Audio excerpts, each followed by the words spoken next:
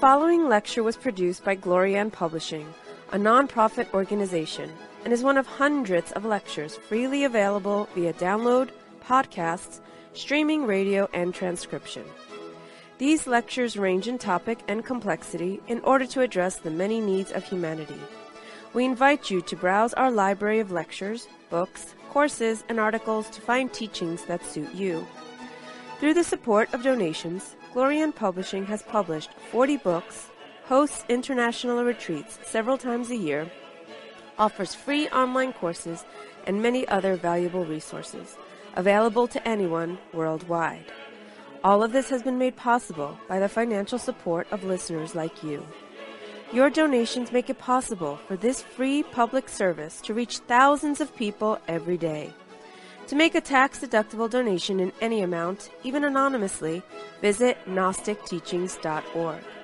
Now, with heartfelt wishes for the end of suffering for all creatures, we begin the lecture. May all beings be happy.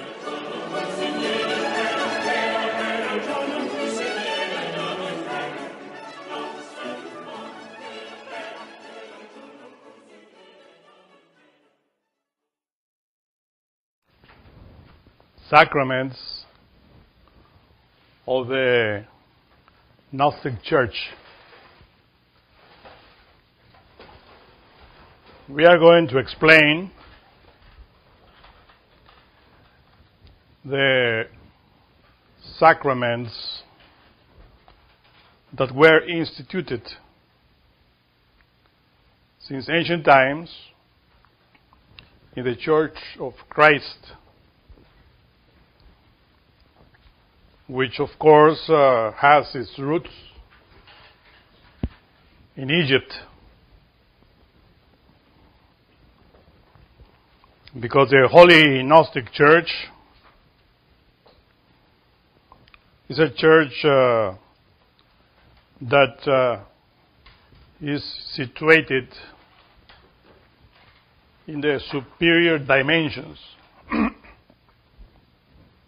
and that in this day and age has its physical exponents in the physical world, in our Gnostic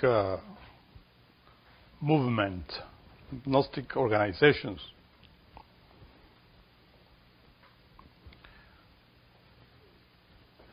The Gnostic Church was instituted by the Master Jesus 2,000 years ago in the Middle East.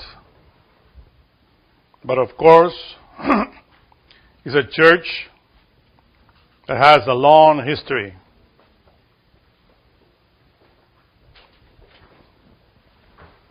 It's related with the mysteries of ancient Egypt.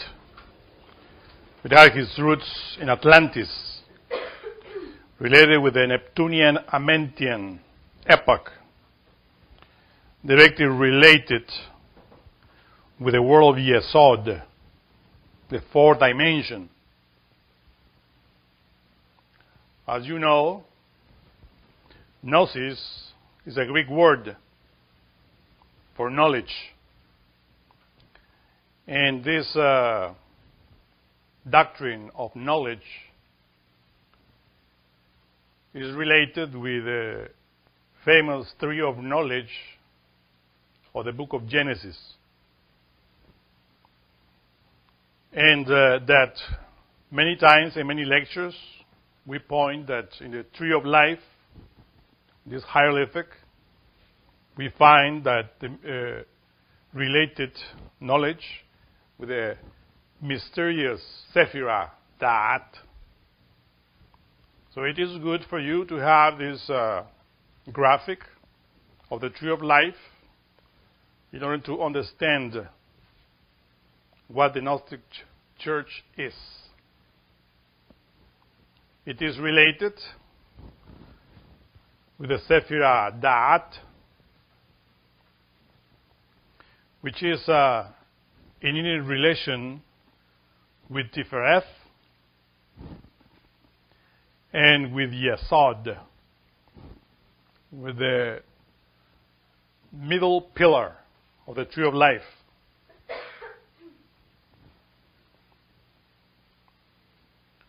In order to understand the sacraments, we have to understand the word itself. As you observe, the word sacrament comes from sacred. And the other word is amen. Sacred amen. Sacraments. When we investigate the word amen, we discover that it's a word written with 3 Hebrew letters: Aleph, Mem, and Nun. So these 3 letters, Amen, Mem, Aleph, and Nun, are in direct relation with the 3 primary forces that in Kabbalah are called Keter, Chokhmah, and Binah. These 3 forces are what we call the Holy Three-Unity. It means that whichever Sephirah we take from this triangle, Keter, Chokhmah, Binah, whichever Sephirah of the 3 of them is always related with the other 2. So when we talk about Keter, we know that within Keter is Chokhmah and Binah. Within Chokhmah is Binah and Keter. And within Binah is Keter and Chokhmah. Father, Son, and Holy Spirit. The Father is Aleph, the breath of life, that oxygen that we breathe.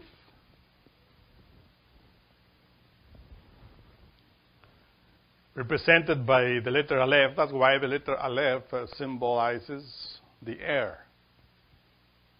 Mem is related with water.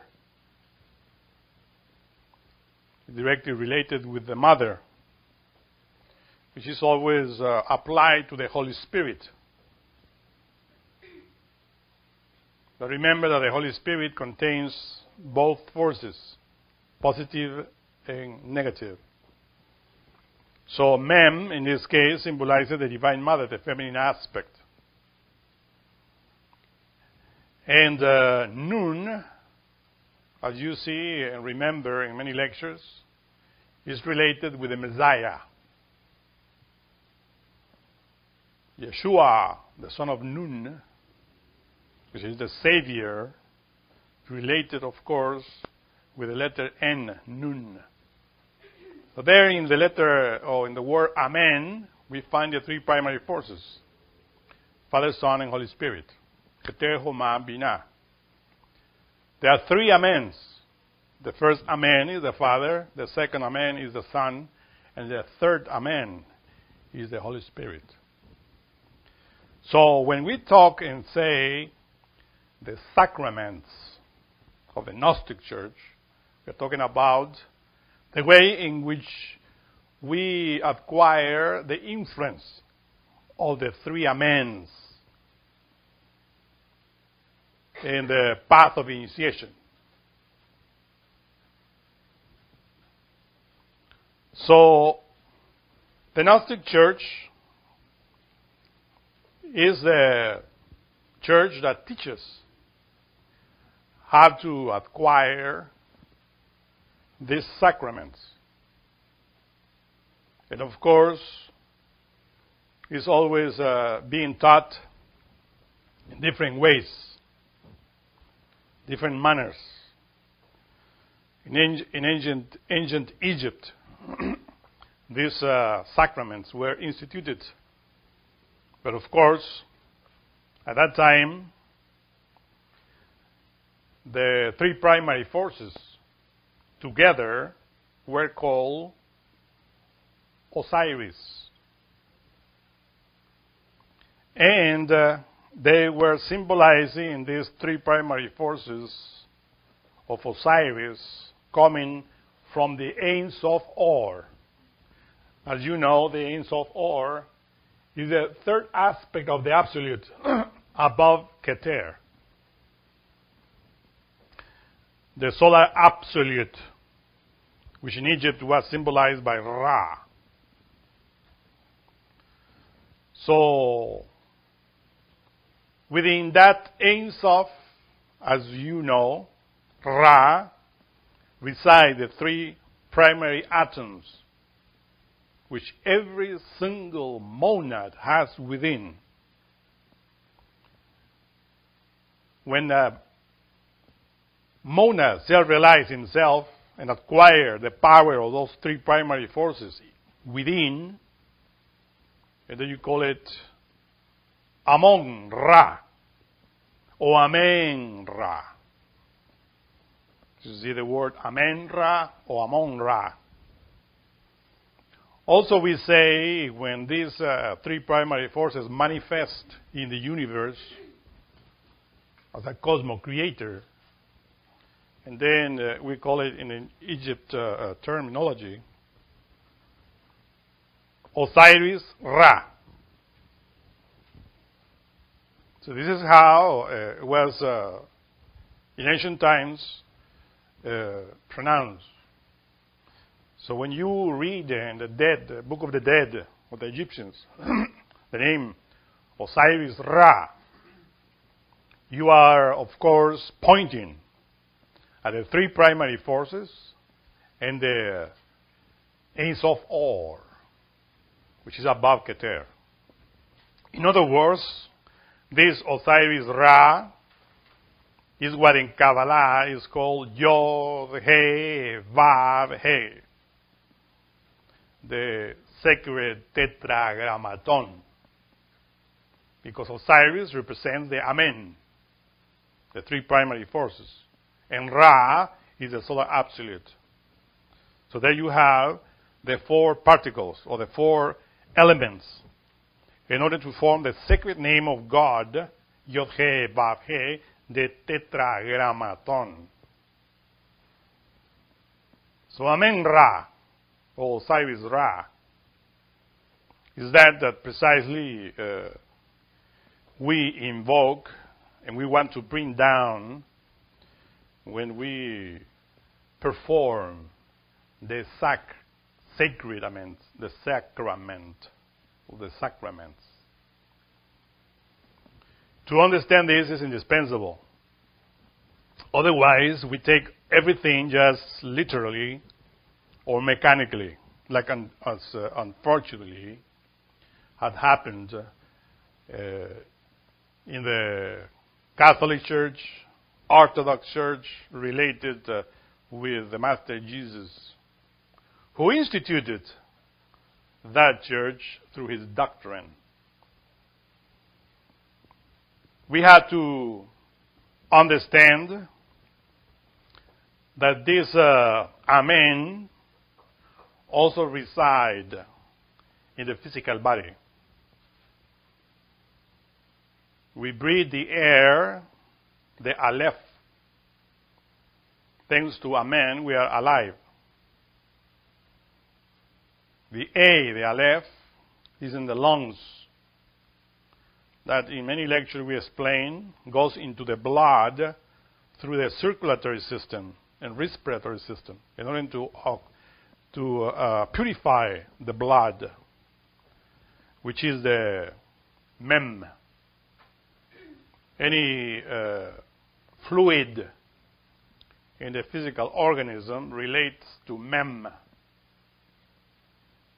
The main blood, of course, the main fluid is the blood, meaning which is the oxygen, or we say the Father and the Mother, or the Holy Spirit, which eventually transform itself into the entity of Zeman, the En Seminis, within which the letter Nun crystallizes at the sperm or ovum. So that is precisely the Amen, how those forces descend into the human organism, and how the neophyte who wants to enter into the path must know, because salvation comes through Nun, the Messiah, which is the sexual potency.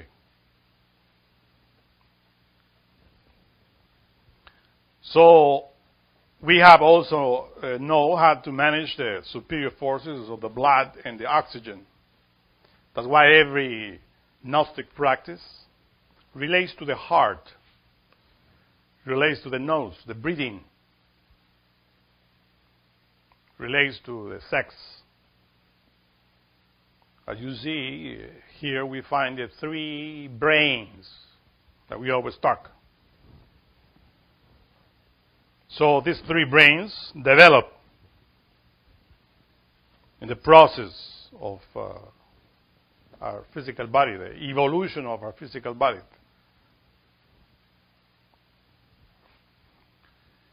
From childhood to the epoch in which we are, according to our age.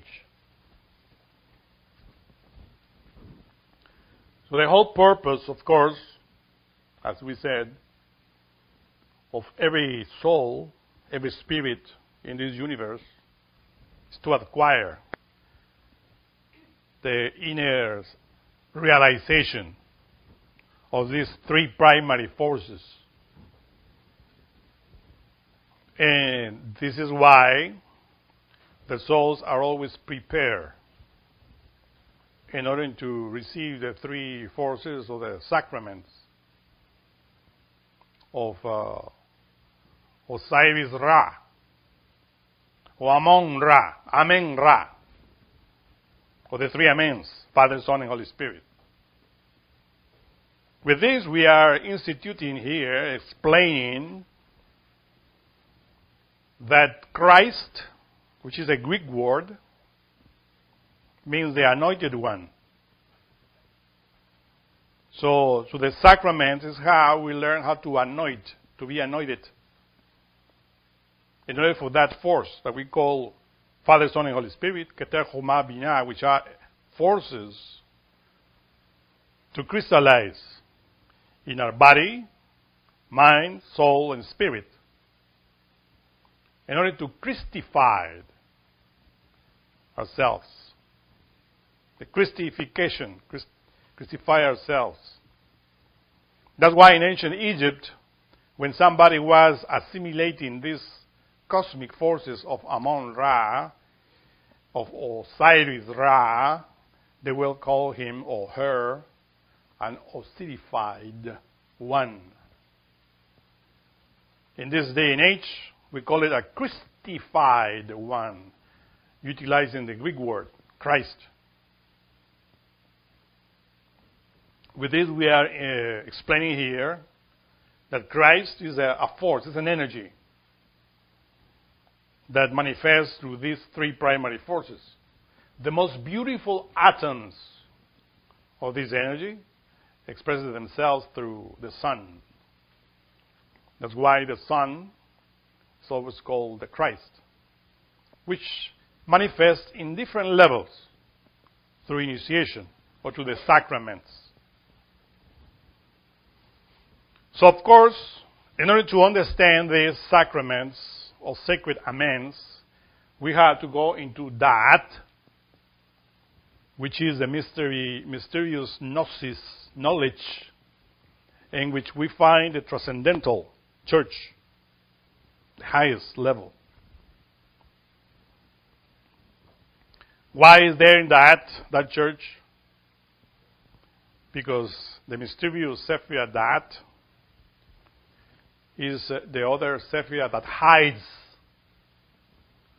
that mysterious Amen. There is an unfoldment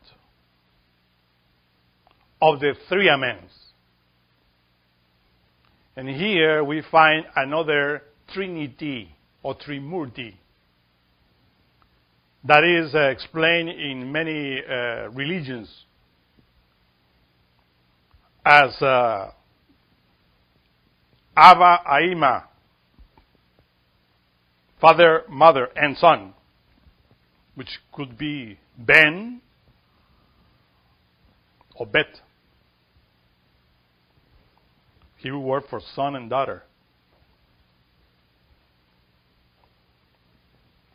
So we have to understand and comprehend and intuit, as we said in Kabbalah, the second Trimurti, which is directly related with the world of creation that we call the world of Bria in Kabbalah.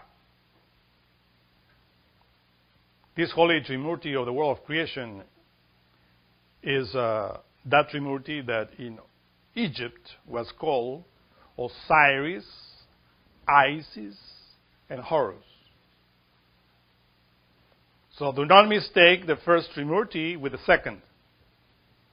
The second one is that, because it's the descension of Osiris Ra into the world of creation. It modifies. It forms the other Trimurti, which in Christianity is called Yosef, Mary, and Jesus, and which in ancient Egypt was Osiris, Isis, Horus. This descension of the three primary forces into that is with the objective of originate creation through realization of these three primary forces. So in that level, which is beyond the sixth dimension, is where the Logos create with the power of the Word. As you see, that is situated in the hieroglyphic of the Tree of Life, exactly at the level of the throat. In that church, in that temple, is where it is written, in the beginning was the Word. The Word was with God, and the Word was God. This is the beginning with God. So it's there. The origin of the universe. But there, of course, the forces of the Holy Spirit, which is called Binah, Shiva, express themselves in the duality in order to create the universe, which is the Son. And that is the Amen. Again, Aleph here represents all the three primary forces together. That is the Aleph. In that. Then Mem, which is the mother, represents all the three primary forces above in Isis. And then Horus, which is the outcome of Osiris and Isis, also manifests the three primary forces from above. This is something that we have to understand, comprehend. This Trimurti. Because from there, from that, for the Holy Gnostic Church, the transcendental Gnostic Church of the superior world, is how descend the force into the physical world, into other dimensions. And there is where also descends Christ within any avatar, within any messenger, from any religion. Because religion is a word that means religare. So in order for the Lord descend, or to descend from that into the earth, it needs an avatar. It needs a messenger. Because the superior forces of Christ works in different times in order to help the lower Sephiroth, the world of Malkut, in the physical world, to receive help. And the Lord does it through the sacraments. That's why in the physical world, the sacraments are instituted in order to guide the souls to this realization of these three primary forces. This is the only objective. So we had to know, to comprehend that. Because people think that only the Catholic Church or the Orthodox Church knows about these mysteries. Well, they were instituted 2,000 years ago, but they ignore that these sacraments are eternal, is related with the forces of the Lord that works in any planet. And these sacraments were known in Atlantis, which at that time were instituted by the great powerful god Neptune. And that's why we state always that these sacraments come from the Neptunian Amentian past, related, of course, with the mystery of the two polarities, man, woman, and the birth of the Son of Man.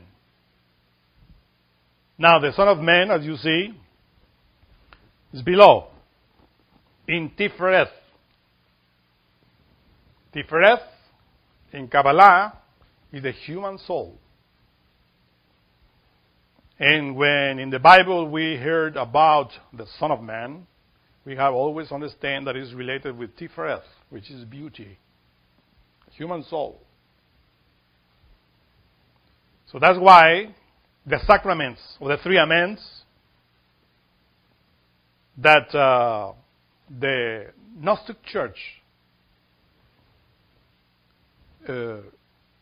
gives are for the soul, the psyche. This is precisely what we have to understand. The soul is that element that needs these sacraments in order to grow. This is Tifereth. The soul, the human soul, when applies the sacraments in the right way, instituted by the Gnostic Church, and then it grows and develops into what is called the Son of Man. The Son of Man is the final outcome of the sacraments,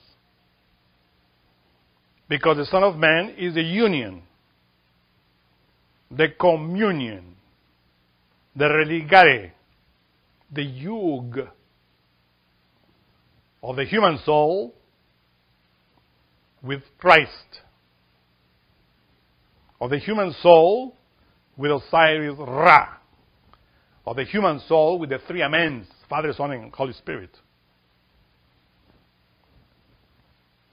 And if we go down from Tifereth, the Son of Man, the soul, we find the Sephirah Yesod. In order to point directly, that all the sacraments that we are teaching here are related with a sexual force. Yesod is the sexual force. Yesod is directly related with the tree of knowledge, that which is directly a commandment given to the soul, Tifereth. If you know Kabbalah, you know that Tifereth is the sixth Sephirah, or the tree of life. It's related with the sixth commandment. Here in the Gnostic Church, we explain the commandments, but we don't make a mess of them. Because outside, in other groups who call themselves Christians, they have the commandments placed in the wrong place, the wrong number. So the sixth commandment is, you shall not fornicate. And it is because fornication is related with yesod, the way in which we utilize the sexual energy in the wrong way. It's the first commandment given by Osiris Ra, the three primary forces, through Da'at, knowledge, to the soul. If you observe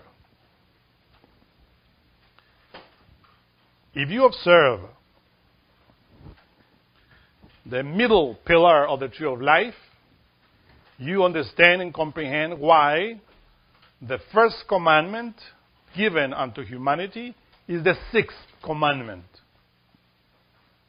Moses wrote this commandment on the number 6. You shall not fornicate. Which people confuse with you shall not commit adultery, which is another commandment. So, from that descends into the soul the first commandment, which is directly related with Yesod. And this is why when the human soul disobeys that commandment, falls into Malkut, which is the physical world.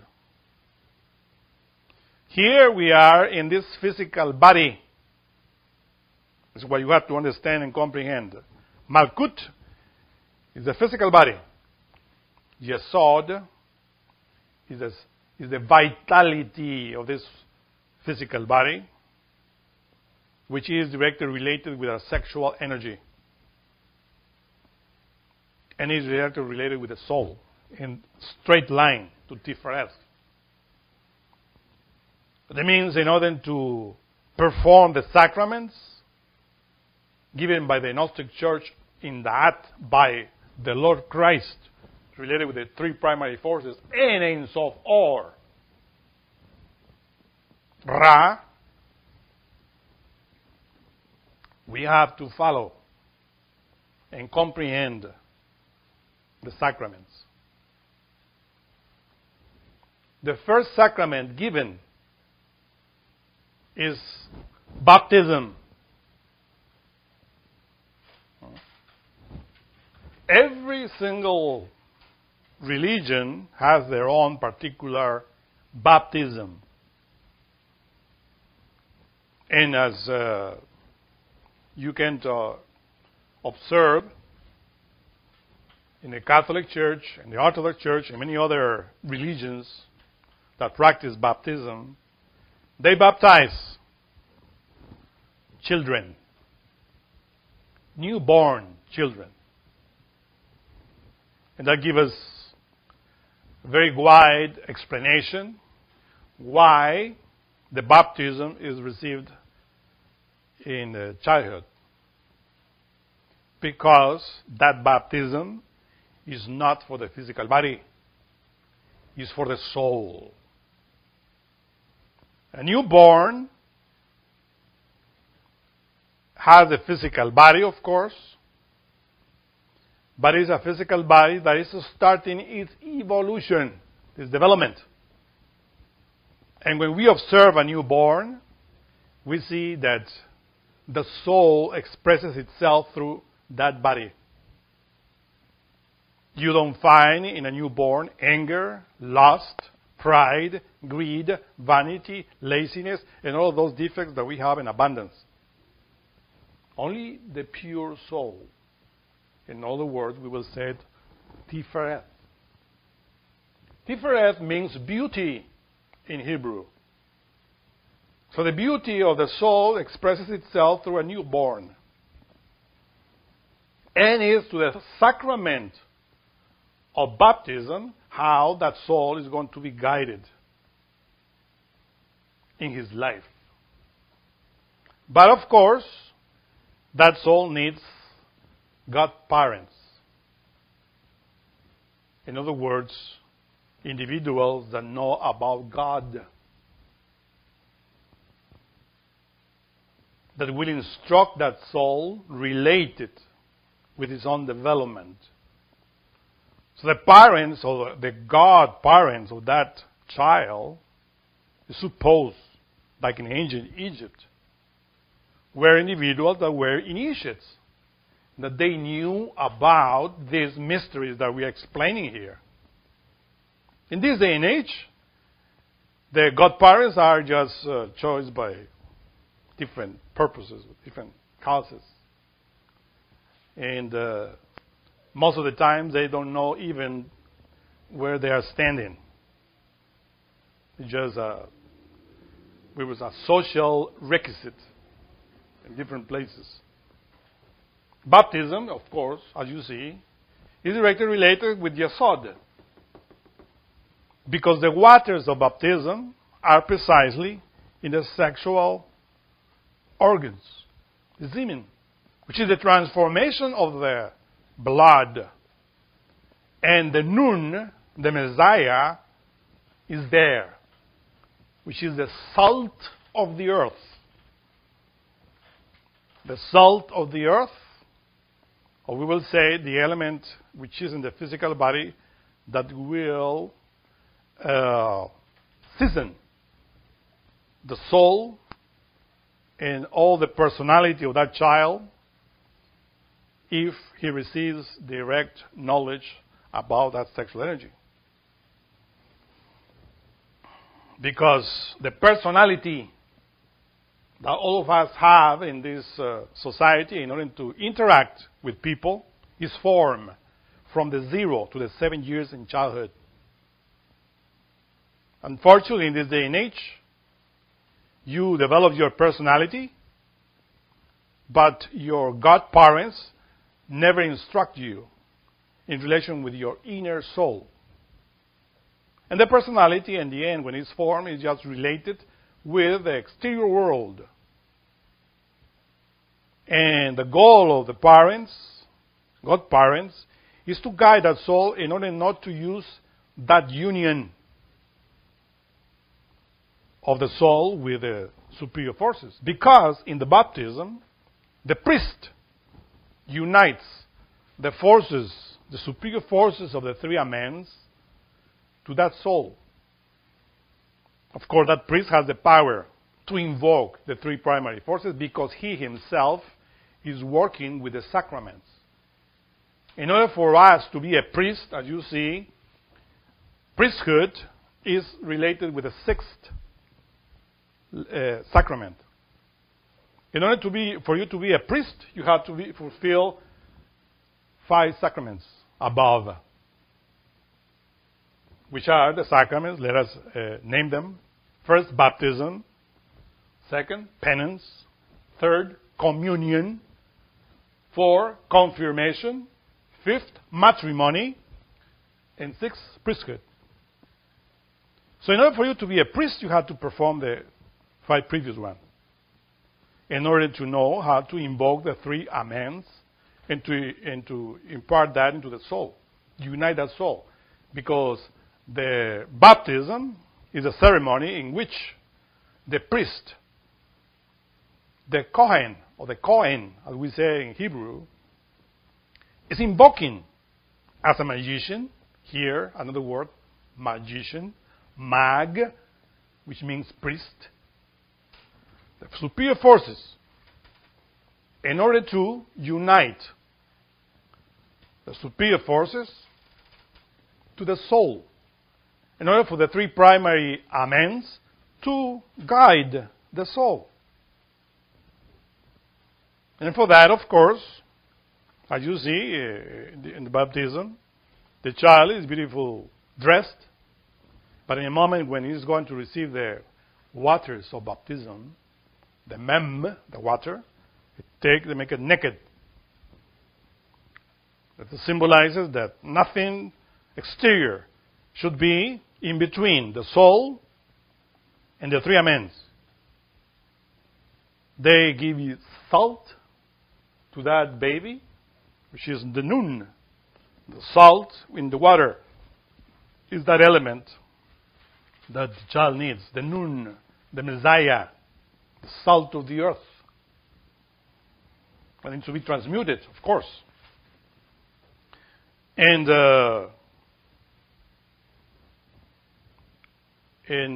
some religions or churches, they blow their breath in the face of the child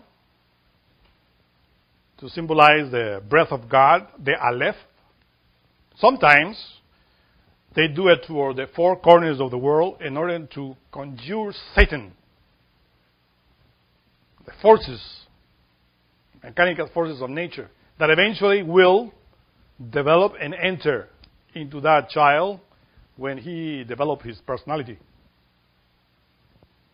Because all of us, as you know, were beautiful when we were children. Very innocent. But right now, none of you, or none of us, is innocent. We lost that innocence. So in order to conjure that, is baptized. And as the tradition says, that with the baptism, we erase the sin of Adam and Eve. And Adam and Eve were the ones that ate the apple, that the original sin. We had to erase that original sin. But this is a symbol that we have to understand. Adam and Eve, of course, as you know, are the two polarities of the sexual energy. Related also with the testicles in the male and the ovaries in the woman. Two polarities, positive and negative. Adam and Eve. This is how they are called in alchemy. That's why we just state that all of us are children of Adam and Eve. Yeah, all of us are children of the two polarities, sexual polarities, positive and negative, male, female. And in the union of those two polarities, man and woman produce, of course, the child, which the man represents Adam and the woman Eve. All of us are children of fornication because our parents didn't transmute the sexual energy. And we bring that sin into the soul as well. So that original sin is in every single soul.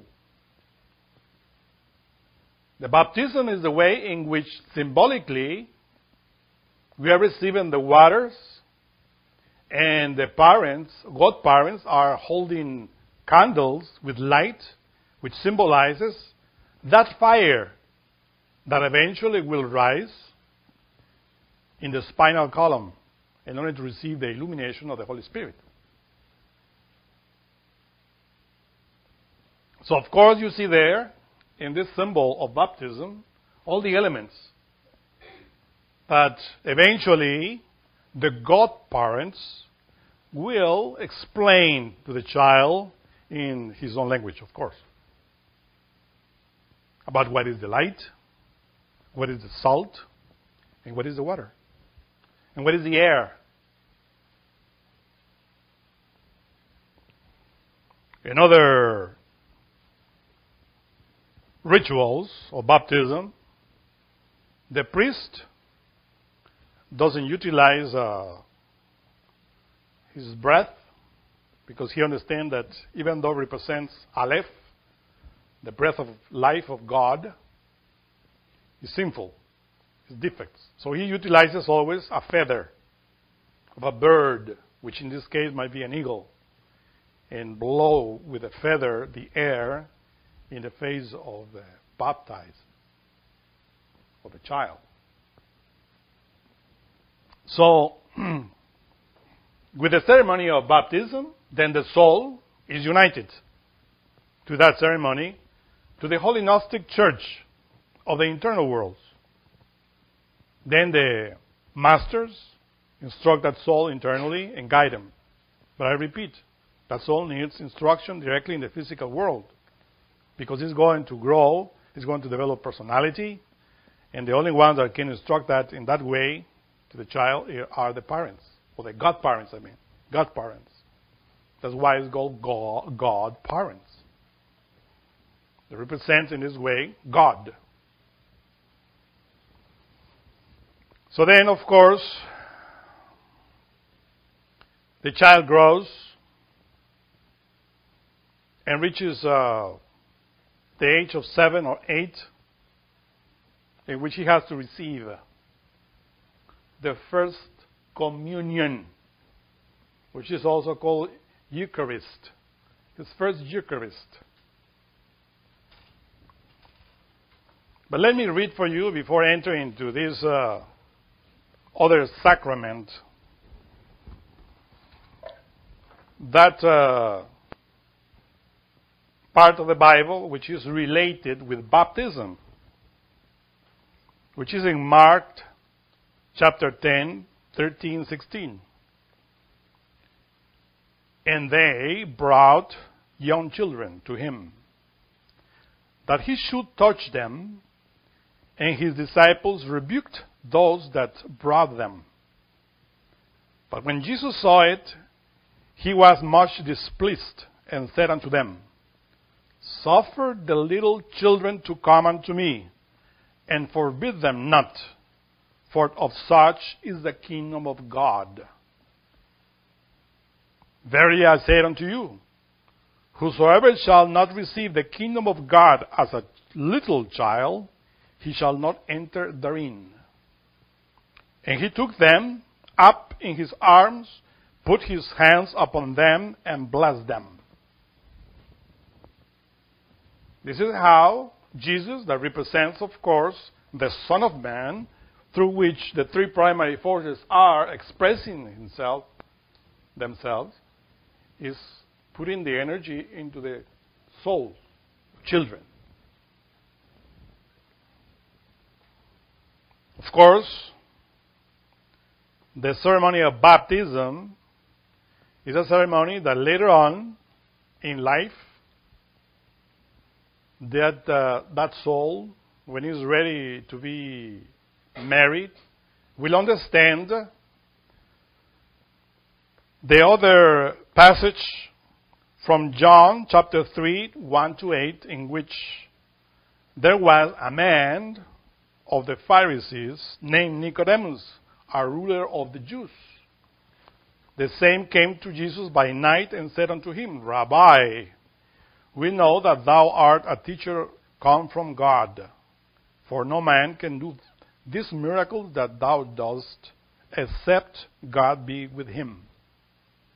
Here you understand very well, as we are explaining here, that this Rabbi, which means master, which is Jesus, the other Nicodemus is telling him, we know that thou art a teacher or a master from God, because no man can do the miracles that thou dost, except God be with him. That God is Amen Ra, Osiris Ra, Christ, the three primary forces, Father, Son, and Holy Spirit, acting through him. This is how we understand how those so-called miracles happened, through the avatars, messengers of the high. Jesus answered and said unto him, Verily, verily, I say unto thee, except a man be born again, he cannot see the kingdom of God. So here we see how this baptism is associated with Yesod, because in order to be born again, you need a sexual energy. Nobody is being born by theories. All of us are children of a man and a woman in a sexual act. Nicodemus said unto him, How can a man be born when he is old? Can he enter the second time into his mother's womb and be born? Jesus answered, Verily, verily, I say unto thee, except a man be born of water and of the Spirit, he cannot enter into the kingdom of God. That which is born of the flesh is flesh, and that which is born of the Spirit is the Spirit. So to be born of the water and the Spirit is something that you have to know when you know alchemy. The mysteries of alchemy related with mercury, sulfur, and salt, which are related with the secretions of Yesod. Related with the symbols that we saw in the baptism, the candle, the fire, the water, which is precisely poured into the child, the air, symbolized by the blowing of the air by the priest, and the salt, which is the Messiah, the salt of the earth. That's why Jesus says in other chapters, you are the salt of the earth. If the salt loses its saltness, with what are you going to salt the element, or your own elements? To season yourself. When you have sexual potency, it's because you have a lot of salt in your sexual secretions. A lot of nun. So with that, you season your soul, your bodies, your mind, your spirit. But if the sexual potency loses the salt, loses the sperm, reaches impotency, no more energy, with what are you going to season yourself?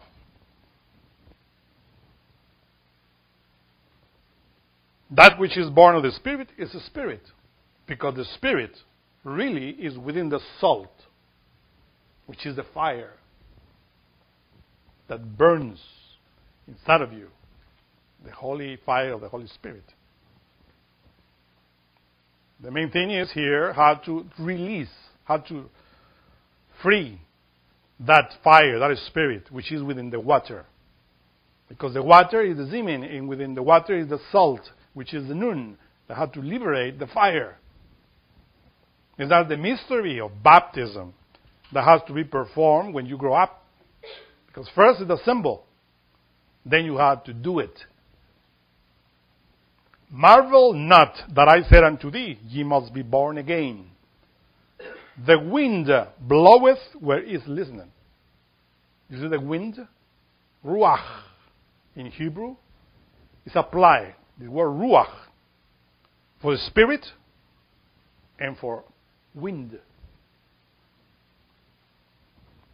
So, and thou hearest the sound thereof, but canst not tell whence it cometh and whither it goeth. So is everyone that is born of the Spirit. So, of course, when we read that, it comes into my mind the moment in when Jesus was symbolically being baptized in the Jordan. Because he, in the Jordan, he found John the Baptist, who baptized him with water. But that's a symbol, of course, that we have to understand. Because it is written that when Jesus received the baptism of John, he rose up from the waters. And that is the mystery, of course, of the coming of the Messiah from the very waters of sexuality.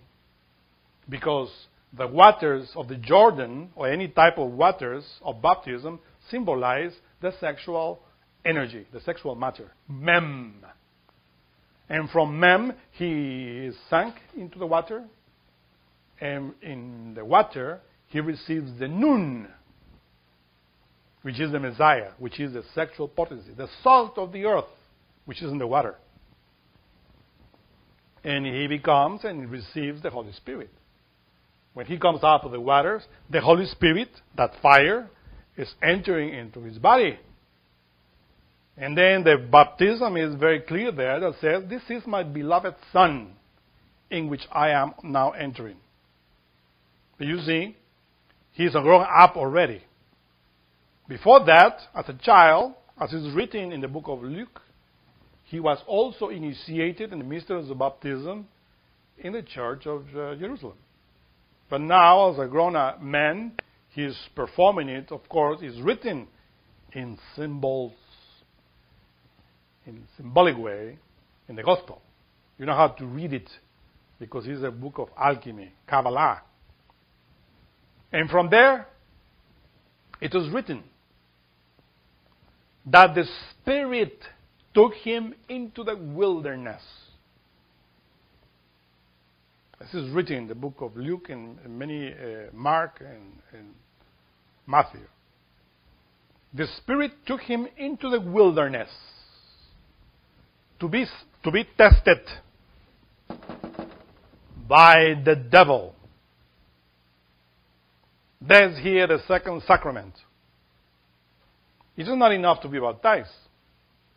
The exterior world, which is related with the prince of this world, which is the ego, as you know, which is always related with us, will test us. But I repeat, that's why the child has his godparents, in order to teach the child, do this, do that, be careful, instructing him. Because the devil, Satan, which is the symbol of the ego of his parents or her parents, of his relatives, his friends, the world is full of ego. Everybody has a big ego. There are no one Satan or one devil. There's many devils, many Satans within. So this society is created by the ego, created by Satan. It's not one Satan, as I said. There are many. You carry that, one of them, inside of you. So the child had to be, of course, taught by the initiates, by the godparents, how to control, how to face that devil that he will eventually see in his parents, in his relatives, and everywhere. And this is the symbol how Jesus, after baptized, went taken to the wilderness. In ancient times, the wilderness was precisely the place where the initiate was tested, was proved.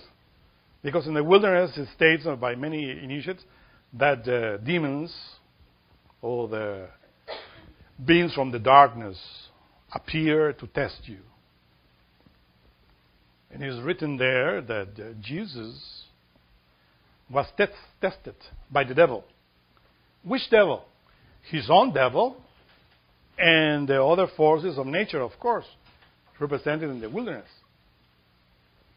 But you see it clear that he received the Holy Spirit, and it says very clear there. And the Spirit took him to the wilderness. Because the Holy Spirit, which is the creator of life, is related with nature. And the goal is, of course, to receive the sacraments of the Holy Spirit, of the forces of power of nature. But for that you have to be tested. And the Holy Spirit tests him. What is the shadow of the Holy Spirit? It's called Satan. That wrong creation that we created because our sexual sins, original sin. And this is why this sacrament called penance, it says, and Jesus, being full of the Holy Ghost, returned from Jordan and was led by the Holy Ghost or the Spirit into the wilderness, being 40 days tempted of the devil. And in those days he did eat nothing. And when they were ended, he afterward hungered. And the devil said unto him, if thou be the Son of God, command this stone that it be made bread. But that's the first temptation. Of course, 40 days in the wilderness. What is the number 40? In many lectures, we told you that mem is the letter related with the number 40. Every time that you read 40 is related with mem. And of course, 40 days in the wilderness is equal at 40 years in the wilderness by the Israelites. They were also tested 40 years in the wilderness. 40 days of the rain in the universal flood of Noah. So mem, of course, is directly related with Yesod, the waters of baptism. So we have to face life, the waters of life.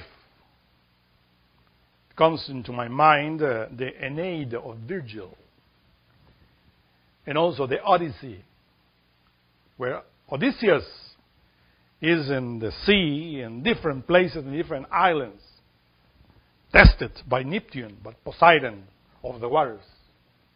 That's another symbol of the 40 days, for the 40 years.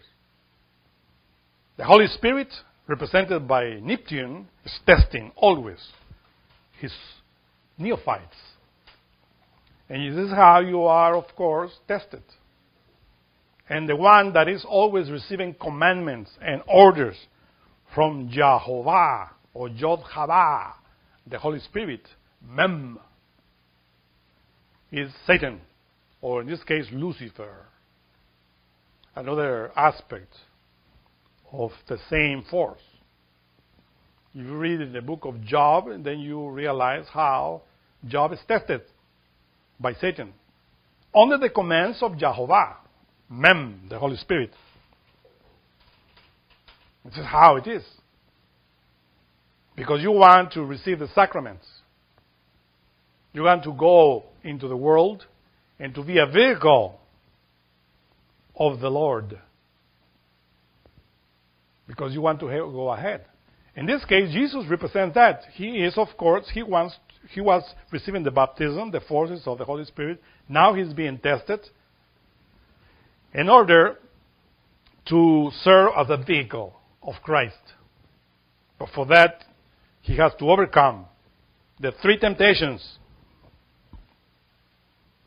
which, of course, we are not going to explain in detail because it's already explained in other lectures about the three temptations of the Lord, related with the three brains, in which, or the three amens.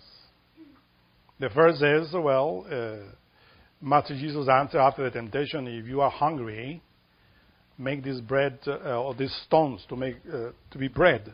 And he says, it is written that man shall not live by bread alone, but by every word of God. The word of God comes from that. You have to be in communion with the forces of that, the Holy Gnostic Church. And for that, of course, you are always remembering. You always are tested when you are lacking something. Being in the wilderness, you have nothing. Zero. So the Gnostics are always tested when they have nothing. So then it comes offerings, temptations. Have this, have that, instead of being a vehicle of God. Because here you have 40 days, you receive nothing yet. So you want to be a king of the world? Says the ego, says your mind. Go and say who you are, that you are a powerful king. Go. I will give you all the kingdoms of the earth. And of course, Jesus says, the soul, the Son of Man, only kneels before God. Because only God, the soul, the mind, should worship. Of course, he's being tempted by his own mind. Because remember that the ego is mind. And always that temptation comes into you in different levels. And if you really are a son of God, why don't you go up into the pinnacle of the temple and throw yourself? In other words, fornicate. And because God, of course, or whatever adultery or fornication is related with sex, to be in the pinnacle of the temple is to be in the higher level, in Keter. Why you have to go to Yesod and have sexual act when you shouldn't? You have to be in chastity, to not fornicate. And that's why Jesus says, you shall not tempt the Lord thy God. How do you understand that? You shall not tempt the Lord thy God. In your body, of course. The power of God is in sex. You shall not tempt the Lord thy God when you roll the knowledge. Just keep ahead. Don't tempt him. because he acts through the sexual act. That's the penance. And of course, the penance is always related in many religions, especially Catholicism, with the Lent. The Lent started Wednesday. It's called Ash Wednesday. The people go and receive a cross of ashes in the forehead. It will say that in order for you to behave before the celebration of Easter, Holy Week, that is, of course, in this last Wednesday until Good Friday. Stated in some places that they shall not eat meat every Friday, neither Good Friday. And beginning with Wednesday as well, the Ash Wednesday. What is that? Don't eat meat. But the meat, of course, is in relation with fire. Beef is the element that hides the fire. It said that you shall not eat meat. It means that you shall behave during these 40 days in order to suffer the passion of the Lord. But this is within you. Because what is what we want? We want to suffer the passion of the Lord inside the soul. We want this soul of us to become the Son of Man. And in order for the soul of us to become a Son of Man, we have to suffer the passion of the Lord. And the first one is the baptism. Now we are in a penance. And that's why it is written that you have to confess the sins to God. In certain traditions, you go and confess your sins to the priest. And they said, go and pray, God Father, or the Creed, or the Apostles' Creed, or the Hail Mary, in order to release from that sin. Penance really is related with what we call expiation. To expiate is to erase certain karmas that we have. And for that, of course, we need to meditate. To be in the wilderness reminds me to be a yogi, to meditate, to analyze, to reflect in your own life. And all of this, of course, had to be taught by the godparents to the child who was baptized, who is growing up. How to meditate. Meditation is precisely indispensable in order to suffer the karma, penances, in order to expiate, in order to go into our own Lent. That Lent, of course, endures the whole life. Like Odysseus, suffering here, suffering there, and always remembering your own being, your own self, in your particular individual Lent.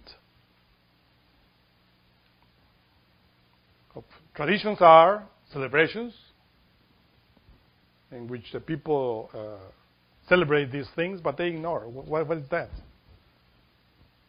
Sometimes they don't eat meat, only fish, just because they read about or they heard about, but they don't know why. What is the fish? The fish is the nun. You understand that? Nun of Amen, the end, symbolizes the fish. In the Lent, you shall only eat fish. That means that during the whole life in your Lent, in your ordeals, in your penances that you are passing through, you have to transmute, you have to take care of your sexual energy, of your nun, the salt of the earth. So the nun, the fish and the salt are related to the water. to the 40 days of Lent, to the 40 days in the wilderness.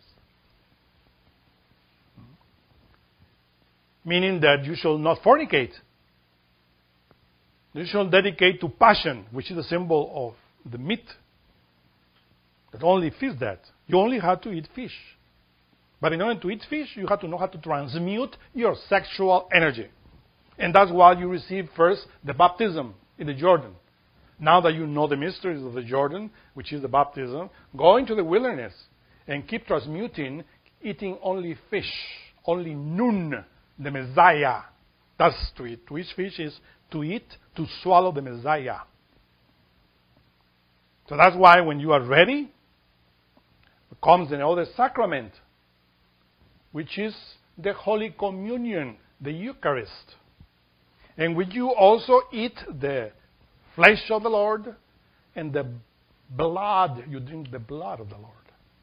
It's another sacrament that everybody receives, but without knowing why. The first communion is the first common union. That first common union is the union of the soul with the Spirit.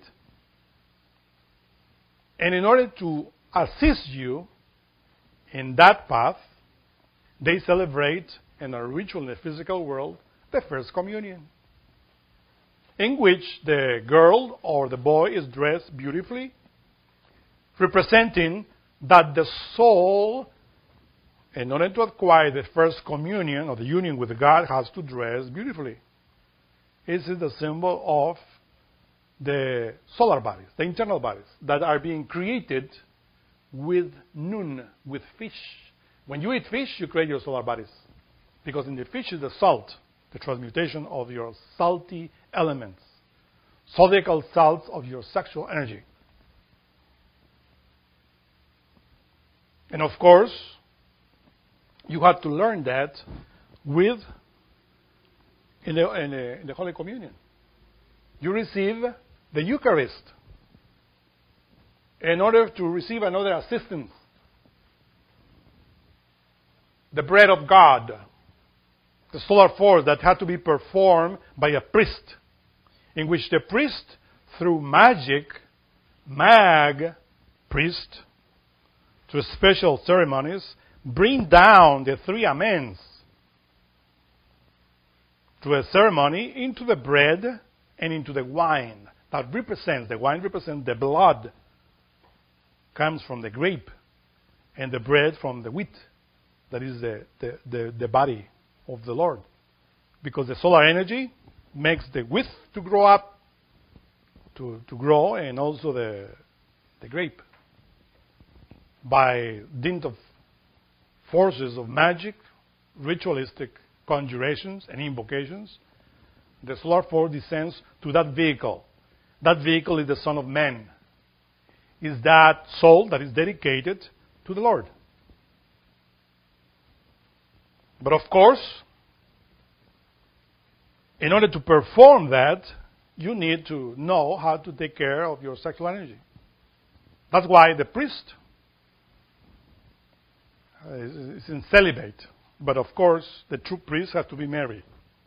But we are not arriving there yet.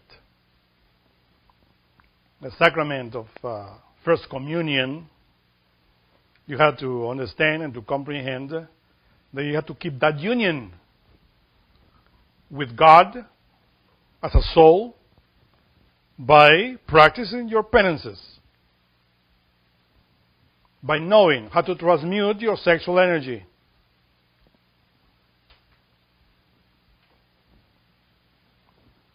That's why in the ceremony of communion, they always carry in their hands a candle and a book.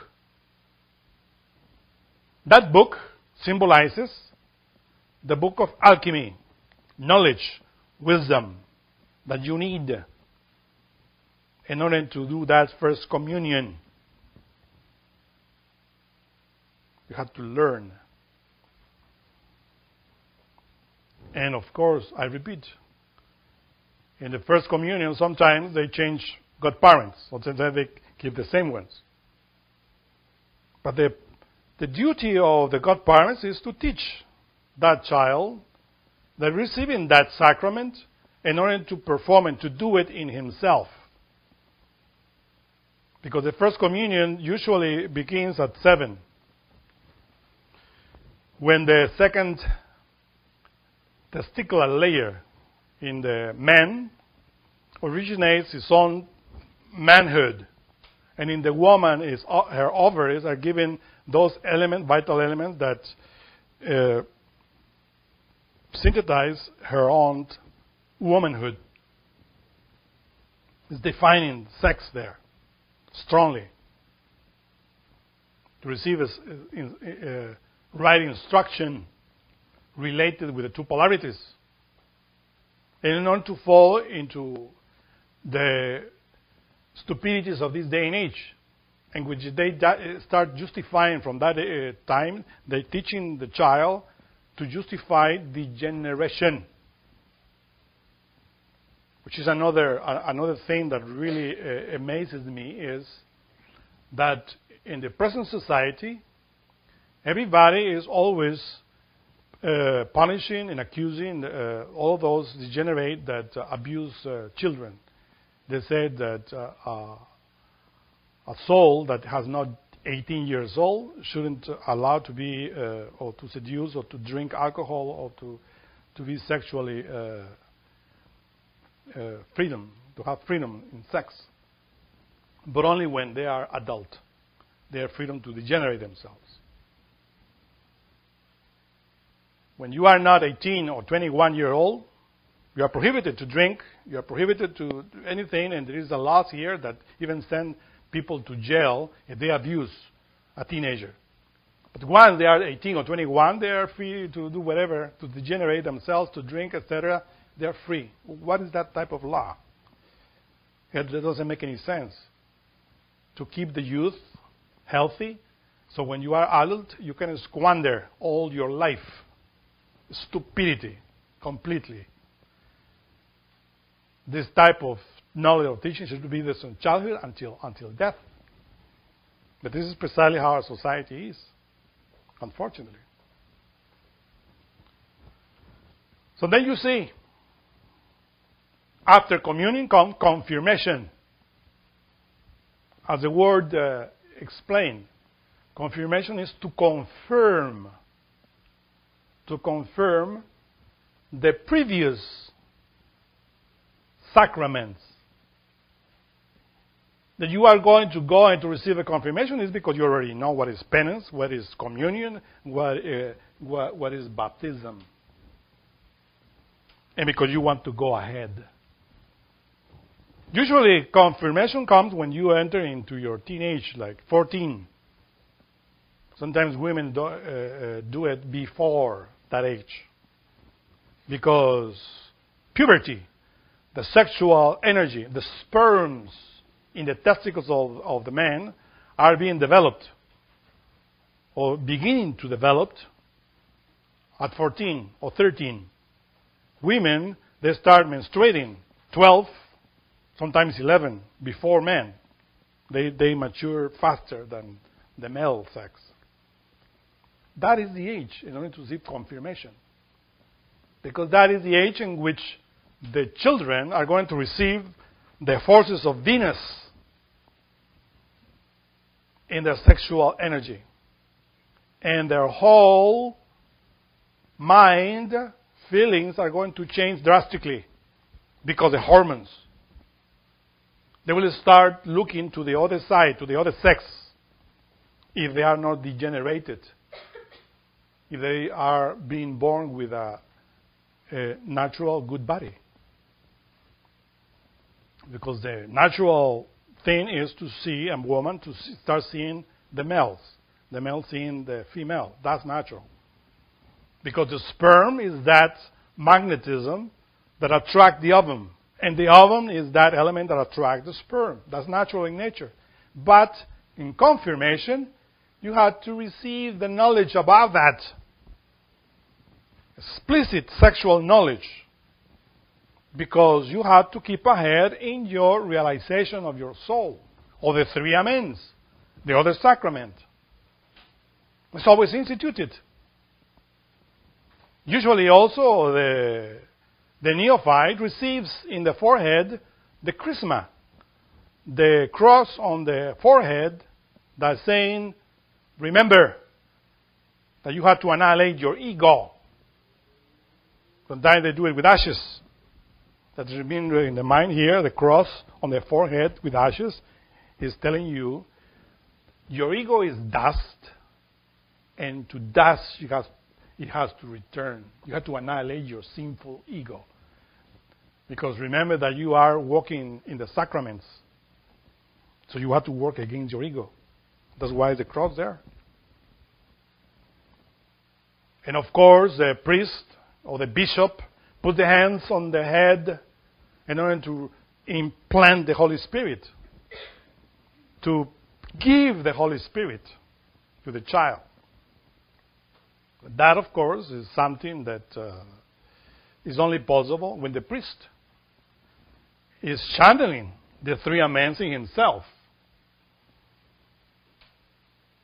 Because if the priest is not channeling that, if he's not doing it practically, how is he going to implant or give the Holy Spirit? A fornicator, somebody that squanders the sexual matter, the sexual energy, through masturbation or by any means, cannot implant the Holy Spirit. Even if he has many titles and has the investure of a priest, cannot do it. Only that one that respects the previous sacraments. And that's why this is a bishop. He's already invested as a bishop because he is more than a priest. That can implant and give that because he's a higher initiate that know about these three primary forces. Usually the bishop comes and when the child, the teenager comes and implant that, he slap his face. Like telling him, awake and be careful. Because you are entering into a certain age that if you don't control your sexual energy, you will fall off the path and you will no longer be connected with the inner church. Because in order to be connected with the Holy Gnostic Church, with the sacraments of Christ, you have to keep ahead in your path.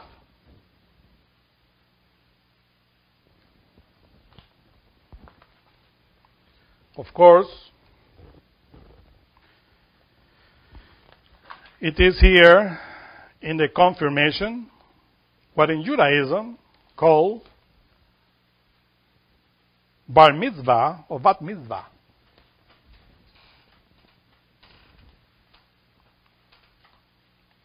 What mitzvah or bat mitzvah means? Son or daughter of the commandment. It means that when the teenager is receiving, like in the Jewish law, his mitzvah,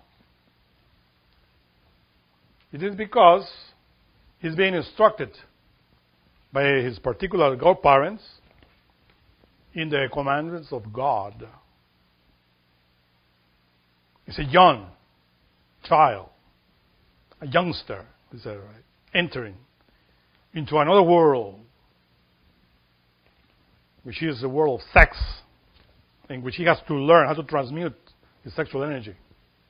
And this is related with this passage in the Bible.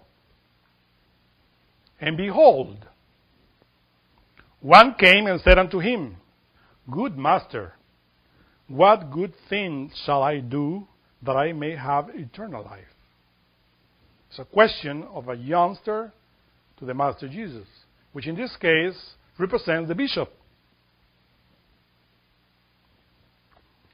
And he said unto him, Why callest thou me good?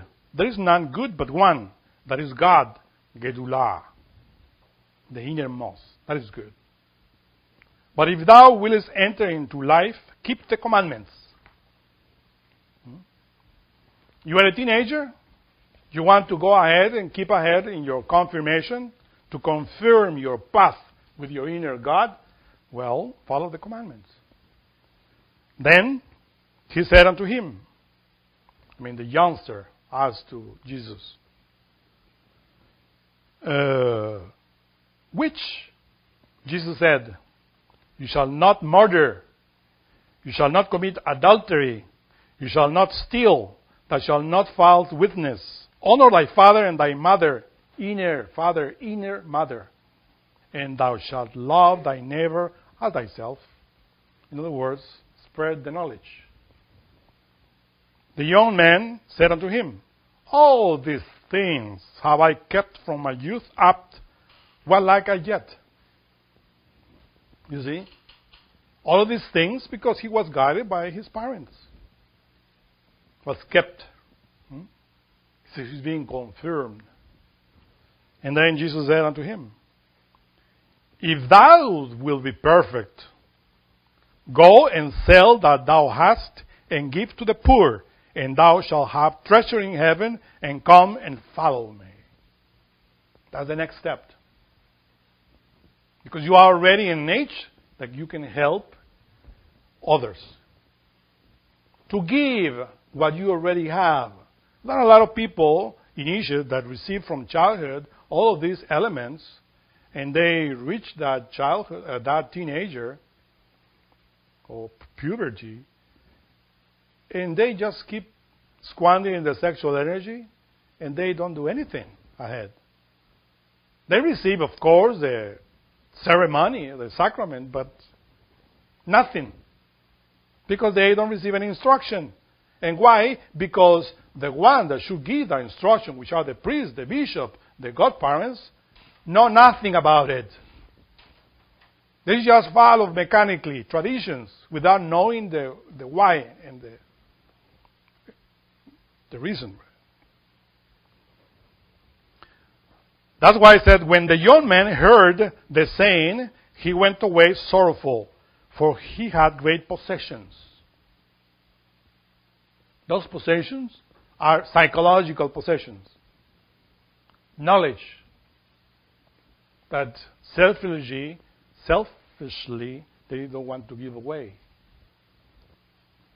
Then said Jesus unto his disciples, verily I said unto you, that a rich man shall hardly enter into the kingdom of heaven. In another verse here related with this confirmation. And one of the scribes came, and having heard them reasoning together, and perceiving that he had answered them well, asked him, which is the first commandment of all? And Jesus answered him, the first of all commandments is, hear, O Israel, the Lord our God is one Lord.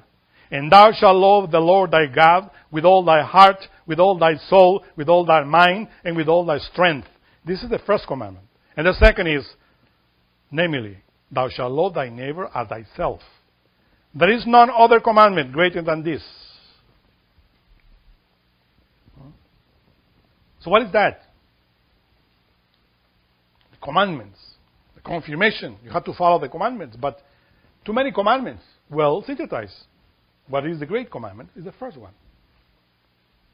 Hear, O Israel. Who is Israel? If you know Kabbalah, you know that Jacob in Kabbalah is Tifereth.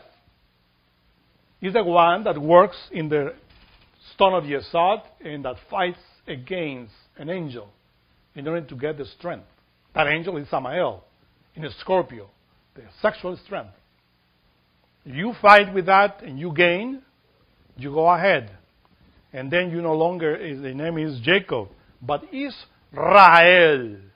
Ish is fire. Ra is the solar force of Amon Ra. El is God. The forces of Israel is the fire of the God Ra that is sending you. That's the meaning of the name in esotericism. This is all you Israel, because the other parts of Tiferet are bottled up into the ego, which are in Egypt, suffering. So here, O Israel, is all the parts of your soul in your body. The Lord, our God, is one. So we have to self-realize ourselves, to make that God one. Because many parts of God are bottled up in our defects, vices, and errors, sins. We have to take all the defects, erase them, disintegrate them, and to make God one inside of us. And then, you shall love thy God with all thy heart. Your astral body, your emotional center here, has to have an astral vehicle. You shall love thy God with all thy soul. You have to create the causal body. The body of the soul, the body of Tiferet. You shall love thy God with all thy mind. You have also built your mental body, because the Lord needs to create the solar body, the astral solar, the mental solar, and the causal solar body. And you shall love thy God with all thy strength. The sexual strength. You have to apply all that which in the teenage and the age of Venus goes with a strength, your sexual energy. That's your strength. All your strength had to be applied in order to fulfill what we are telling you here. And when you fulfill with all your strength, with all your sexual strength, the creation of the astral body, your heart, the creation of the mental body, your mind, and the creation of the causal body, your soul, because Tiferet is the causal world, then you have the three bodies there that you created with all your strength. And then you are fulfilling the first commandment. You shall love thy God with all the strength of above all things. And when you do that, and then you go, and thy neighbor as thyself. Thyself is your own soul, your own spirit. Not your self-ego, your self-esteem. That is not thyself. Because people, of course, take that commandment in the wrong way. To love thyself, they are loving their lust, their anger, their pride, and all the degeneration that they have within, and they feed them with the sexual energy. God wants only your mind, your heart, and your soul, and your strength. That's the first commandment. And you fulfill that, then you are going out of being rich. Because when you are in the confirmation, you receive then that statement of the rich. It says, what should I do? Well, all these commandments I followed since I was a child. Well, now you are entering into your teenager. You have a sexual energy. Well, follow the commandments. Otherwise, you will go astray. And of course, the God parents shall teach him. In ancient Egypt, these children had initiates at God parents. And they were being taught how to create, how to transmute. In the Great Pyramids, where this was instituted. And they were developing, creating, entering into the initiation. And they were keeping ahead in the Sacraments. Because that's the way. So therefore, after the confirmation, eventually, when they reached 21 years old, the age in which they had to marry, they had to fulfill the sacrament of marriage. It is stupid to be married before 21 in a man and before 18 in a woman. Because the sexual act is only logical to perform when you are 21 and when the woman is 18. To perform the other sacrament. Because all of these sacraments that you receive are being fulfilled and not being performed in the sexual matrimony. When men and women unite in sexual matrimony. And the third day, there was a marriage in Canaan of Galilee. And the mother of Jesus was there. Who is the mother of Jesus? Who is the mother of the Son of Man? It's a divine mother. Mem, Aima, the internal mother that said you have to honor father and mother. The mother, when you are following these sacraments, is always there. So the mother of Jesus was there. This is how you have to understand this symbol. And both Jesus was called and his disciples to the marriage. You see, that's the holy sacrament of marriage. Hidden there very carefully, very smartly, in these paragraphs. And when they wanted wine, the wine of transmutation, which is the sexual transmutation, the mother of Jesus said unto him, they have no wine. Meaning, the Kundalini is not really awakened there. They are just newly married. And then Jesus said unto her, woman, what I have to do with thee? I mean, the human soul has to do with the Divine Mother. In order for the mine hour is not yet come. The hour of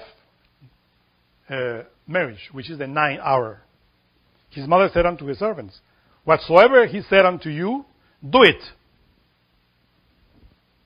Of course, the priest, who is a priest, has to know how to teach, how to tell them what to do before the sexual act.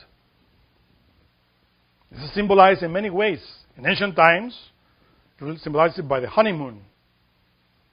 And when the priest, the initiate, was instructing the couple to keep ahead in the sacraments. And then, it says there that there were set 6 water pots.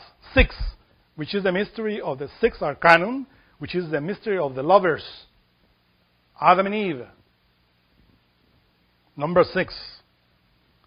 And after the manner of the purifying of the juice. In order to purify, your soul, you have to know how to transmute the sexual energy. Containing 2 or 3 firkins of spice. Jesus said unto them, fill the water pots with water. This is the first thing that the man and woman does. To fill the water pots, the water pots, of course, are the sexual organs. When you are filling with water, then they fill them up to the brim. And this is how we do it. And he said unto them, draw out now and bear unto the governor of the feast. And they bear it. Then the ruler of the feast hath tasted the water that was made wine. This transmutation of water of wine is performed in the weddings. It means that the waters of the sexual matter energy are transmuted into the wine of the Spirit through the sexual act, through alchemy. Because the miracle of transmuting water into wine is a miracle of alchemy. The alchemists perform that. And sexual alchemy is to transmute that water into wine. Keep it ahead. And to the holy matrimony is how this soul is going to start creating the astral body, the mental body, the causal body, in order to become a priest. In other words, in order to become a priest of God, a prophet of God, a messenger of God directly, you have to perform the sacrament of marriage. A single person can also worship and perform things, but to incarnate the 3 primary forces, the 3 amens, in the way that we are spending here, you have to marry. You need the 2 polarities. That's why Jesus instituted the holy matrimony. And all the mysteries of all religions always are in the family, in the marriage, in order to perform and to develop that inside of you. Because it's the salt of the earth, the nun, which is in the sexual energy, the one that will originate to give all of those elements when you know how to transmute them.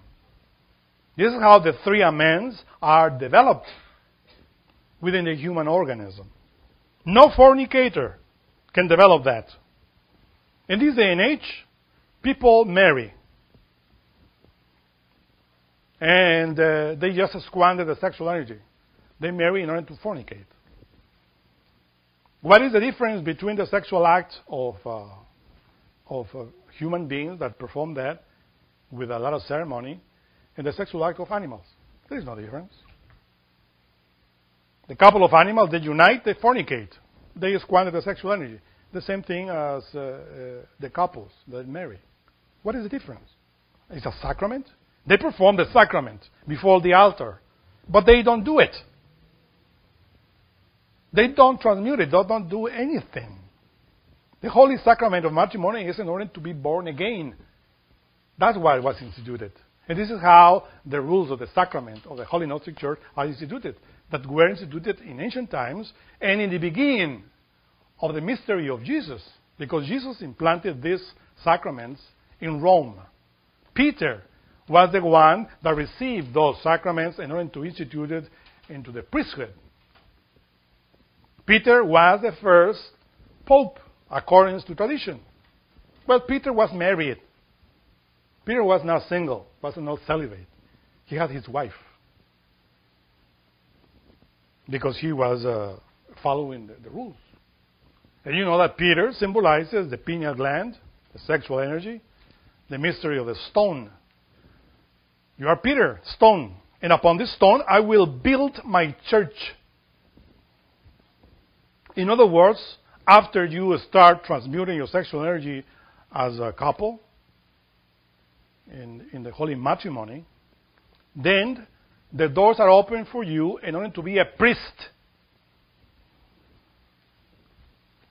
Sometimes you can be a priest as a single, as a celibate, but those priests and celibates that were being priests were preparing themselves in order to marry the nuns, you see, and this is precisely very significant. The word nun, N-U-N, is the same letters in order for the word nun. Do you realize that? You get it? A priest has to be married with a nun, because without the nun, he cannot transmute his nun, his salt.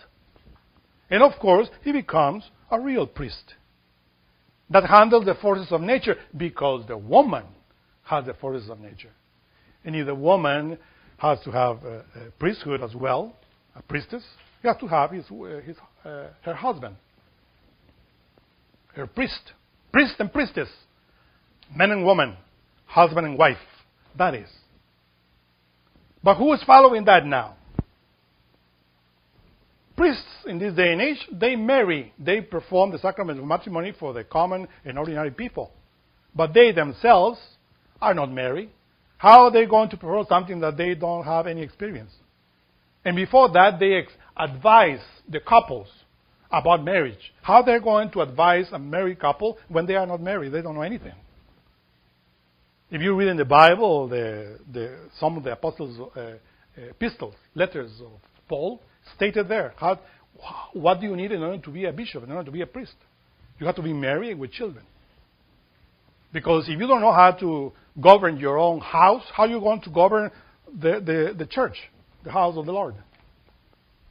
How are you going to manage that? In other words, it says, if you don't manage as a married couple the forces of God through your sex and to the way that you have to do it in the matrimony, how are you going to manage to bring down the forces of the house of God, of that, into a ceremony? That's the meaning of it. How are you going to do it? That's priesthood. And that's why in this day and age, that was collapsing, because if they have the priest, they have the other partner, the other polarity there, they use it just to fornicate. It's very rare a priest really that keep the celibacy. Because in order to keep the celibacy, in order to really transmute the sexual energy, you need to know the mysteries of matrimony. And after that comes the last of the sacraments, extreme unction, which is precisely the one in which you heal the sick. A priest really is the one that knows how to control the forces of nature, how to administer ceremonies in which you heal the sick and in which you take exorcisms in order to take out devils and all of that which is written in the Bible. that the apostles have that power. In the Gnostic Church, of course, we know all of this, and we know how to perform different elements, different ceremonies in order to heal the sick, how to invoke the angels of medicine in order to help others. And everything is possible when the law of karma allows it. But of course, if you are not a real priest, how are you going to perform these sacraments? To finish with this, let me read for you the ceremony of extreme unction. And when Jesus was come into Peter's house, he saw his wife's mother, in other words, the mother-in-law of Peter, laid and sick of a fever. And he touched her hand, and the fever left her, and she arose and ministered unto them. When the even was come, they brought unto him many that were possessed with devils. And he cast out the spirits with the word, and healed all of that were sick, that it might be fulfilled which was spoken by Isaiah, the prophet. Himself took our infirmities and bare our sicknesses. So, of course, these are the sacraments that any priest developed if he fulfills from the beginning until the end. Okay, questions? They're sending me there that I had to, because there's too much, they say. Talk about Ash Wednesday, Good Friday, and Easter. What does it mean, Holy Thursday? The what? Holy Thursday. Holy Thursday. Well, that's a ceremony related, the higher level, with the erasing of the sins of past reincarnations. The erasing of the sins of past incarnations, so all the sins, all the crimes that we committed in last incarnation are printed in symbols that only Master can understand in the soles of your feet. That is what is written there. So when Christ is washing the feet of his apostles, that means that he is even performing a cleanse of his soul related with past lives. All the crimes that soul committed is being erased in the ceremony of the washing of feet. And it's also is helpful. There is a ceremony of that in the Holy Gnostic Church, but that has to be performed by someone that is performing all of this. Because if you are not following the sacraments, the previous sacraments, you can receive the title of priest, as many receive the title of priest, but they are just disconnected. Because you have to be connected to the three primary amens in order to do that. Those are the sacraments that were instituted by Christ in the physical world 2,000 years ago and that were performed in Egypt before. It's very ancient. It's nothing new. So that relation with the Holy Thursday. Yeah, question? Are we not breaking the commandment to not make of yourself an idol by simply having a lecture? Is not the lecture by having that position an idol? Isn't he assumed to know something true, and doesn't his role create the corresponding role of the audience idolizing their teaching? Well, the one that is given the knowledge has to be in contact with the superior forces.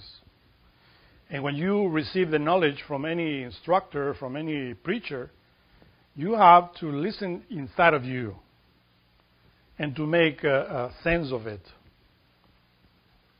in order, as you say, not to worship an idol. Because if you really don't understand the commandments, if you don't understand the sacraments, and you just following it mechanically, of course you are worshiping an idol. That's why it is indispensable to meditate in every single sacrament in order not to follow an idol.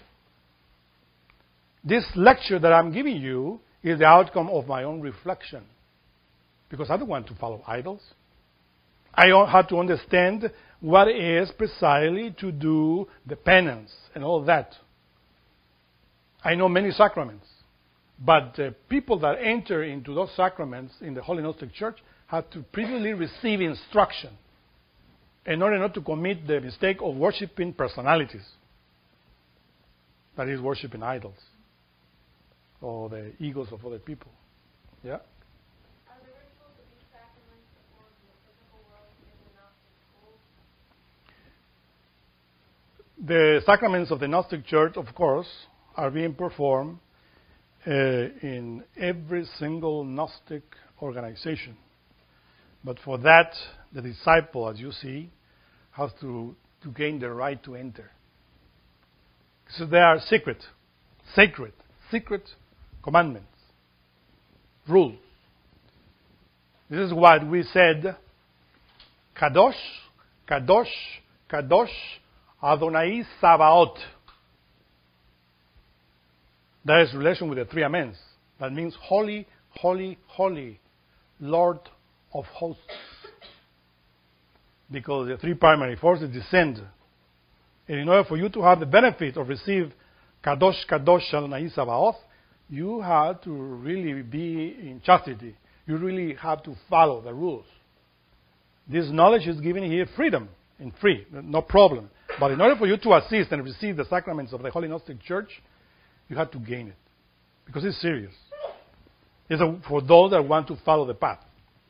You have to be in chastity. You have to be serious. Not playing with this. You know. No fornicator can enter into the kingdom of God. Because if you become as children, then you can enter into the kingdom. If you become as children, then you can receive the sacraments. But if you have to justify your own defect, your own vices, your own degeneration, how are you going to receive the sacraments? Even if they dissent, are rejected. Are there any other ways for the sacraments, other than the sacraments, for the three primary forces to descend into the world or into somebody? Of course. I explained it. The only way to descend those is by knowing how to control the three primary forces related with your three brains. First, you have to do that. That's why in a reunion of a church, an ecclesia, as we said, is the gathering of forces. Every single person gathers the forces of the Lord in his own level. And if all of them are doing the same thing, of course, the energy descends with strength. But while you will see, for instance, in those gatherings in a church and ecclesias, when each person is a fornicator, an adulterer, and the priest is also squandering the sexual force. They are performing the ritual, but it's nothing. It's just like a ceremony when you don't see any force. You have the people that follow that, and the priests have to follow the rules of the three amens, of the sacred amens. Kadosh, Kadosh, sacred, sacred, sacred. I just want to make sure that I'm well with respect to the priests within the Gnostic Church, the Gnostic institution. Do they have to be married in order to perform the sacraments? The question is, does... In order to be a priest or to do the sacraments of the Gnostic Church in the physical world, well, you need to be in chastity. Not necessary to be married. But in order to perform other sacraments, which are very high forces, and to channel through you, you have to be married. Because the body is an antenna. It's an organism that channels the forces. But they channel the forces according to your own development, your own spiritual development. That's why you see an avatar, that the Master Samael, for instance, when he was performing certain ceremonies, of course, he had no ego. And he was exactly an avatar. The Son of Man there, clearly, in front of us. Christ was, of course, descending and doing everything through him. The ceremony of what we call the extreme unction in different ways. Because this doesn't mean that you have to do it exactly in a church, in a temple, the extreme unction. You can do it in the forest. You can do it everywhere because as Jesus, he has the power, healing the sick everywhere. Right? Of course, in order to develop that, you have to be married. It's impossible to develop the Kundalini, the 7 powers of the tongues of fire of the Holy Ghost, if you are single. You have to be married in order to develop that. But in order to be a priest, a single person can do it in his own level. But a married person, of course, is working with the fire. It's better. So you have to remain there. Because the problem is that in ancient times, many single people started doing their priesthood as single. But then they thought that it was enough, and they didn't marry. So they just get stagnant at that level. We got to go further. Is one granted matrimony after completing the previous 4, or does one take the initiative to find a partner? How does that happen? Well, the partner, of course, has to come to you according to karma, according to destiny. And if you have your partner, like, for instance, in other traditions, like in the Hindu traditions, they marry when they are young. But they don't perform the sexual act until the moment in which they should. It comes into my mind this great avatar, Ramakrishna, that he received the order of his inner being to marry a baby. According to the Hindu tradition, he went to the house and said, well, according to the family and traditions, I had to marry your girl. But it was a baby. So they performed the wedding ceremony there and said, okay, I will come in 18 years. Bye-bye. And then he was married. When the girl was 18, then he came and said, okay, come with me. And he continued doing the ceremony of matrimony. That answers your question, right? Wow, but that's something that's so far away and a totally different tradition. It doesn't matter. Any tradition always follows the same rules. We are rolling into the Gnostic church, but the same rules are for the Holy Spirit. Shiva, the one that rules the ceremonies in India, is the same Holy Spirit in Christianity. It's the same Binah. The thing that they follow in different ways. Of course, in this way, in Christianity, you find your partner, but in the ancient times also were not like that. The family was finding your wife, or vice versa, right? But in this day and age, of course, you find the woman that you liked. Well, you have to wait until you are ready to marry and to do it. And if you are already married, doing it in the wrong age, well, instead of fornicating, transmute. Logical. Because it's better to transmute than to be burned. Yeah? Can you briefly sum up the difference between going through this physically and on the initiatic path? So the baptism is performed to a baby, but we must go through that baptism internally where the waters are raised within us, and maybe we can say contact the pineal gland. We go through the penance of eliminating the egos and the karma related with them, etc., internally in our own age as we mature and have our matrimony at the age which is, as we just discussed, when we have that wife delivered to us or that partner. Yeah, they say that, of course, all the sacraments performed in the church as a ceremony are symbols. But in those symbols, of course, the priest has the power to bring down the forces of the 3 amens in order to help the neophyte to do what they had to do in life. The baptism, in this case, of course, is a ceremony in which is uniting the soul with the holy forces of the Gnostic church internally, the churches of Christ, and they have to follow it by different practices and ways in which the godfather, godparents, have to guide the soul. At that age, of course, the children receive through tales, through different ways, the story of the Bible, the story of things that their infantile mind has to learn. And when they are already feeling the energy, sexual energies there, also they have to know how to transmute them, how to sublimate them. So when they are reaching, of course, teenager, they receive more instruction related with the same thing because the sexual energy in a teenager is stronger than of a child that is from the 7 to 14 years old.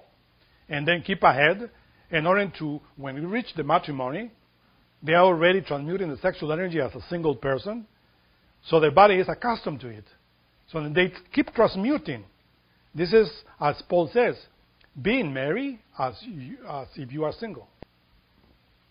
And you keep ahead because your body is learning. But unfortunately, of course, in this day and age, you come to Gnostic knowledge, and you're already fornicating and squandering your energy through masturbation, etc., and then you want to teach the body. Well, unfortunately, that's our karma. And it's a great fight that you have to do, because unfortunately, you were not taught in childhood about it.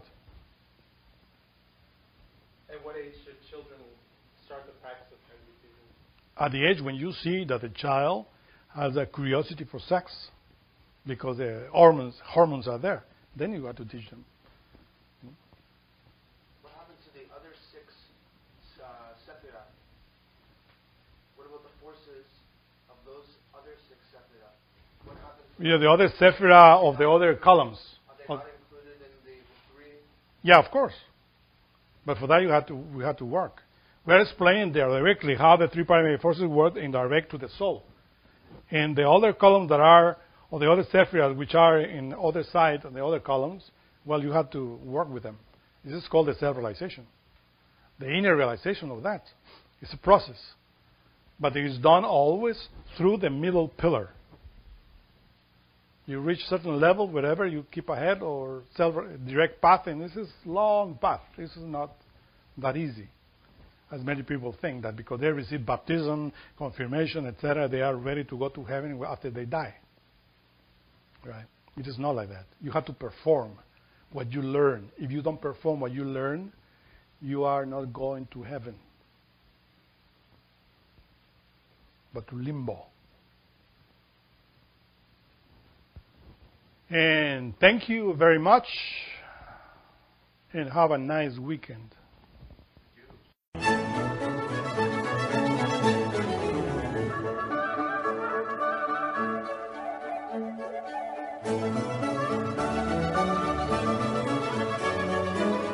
To learn more about what you learned in this lecture, we invite you to explore the books published by Glorian Publishing, available from booksellers worldwide.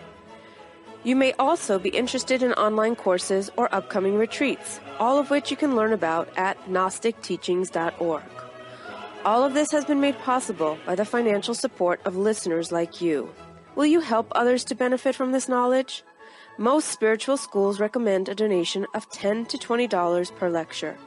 Every donation helps. Make a donation now at GnosticTeachings.org. Thank you. May all beings be happy.